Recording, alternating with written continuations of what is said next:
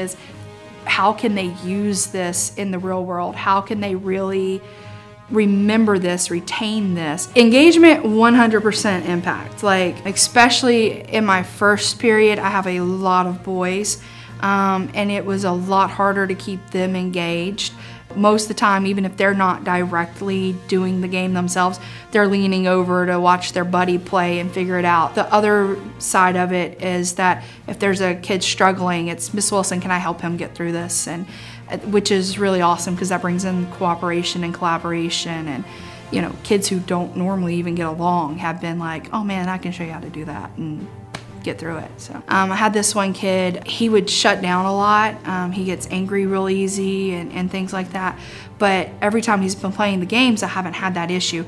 I mean, even if he's gotten angry, he hasn't shut down because he wants to play the game. My ADD kids that are usually all over the place. Now, while playing the games, they're still the loudest. They're, you know, they're like, oh yeah, man, yeah, did you do that?